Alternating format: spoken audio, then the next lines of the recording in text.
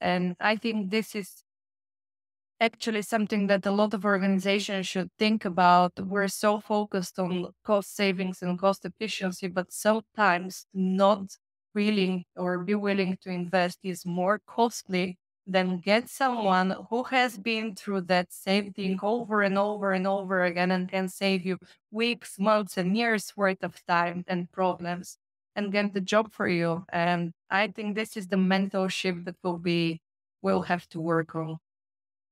That's it. Sometimes you've got to put money in to make the savings that you've wanted to make.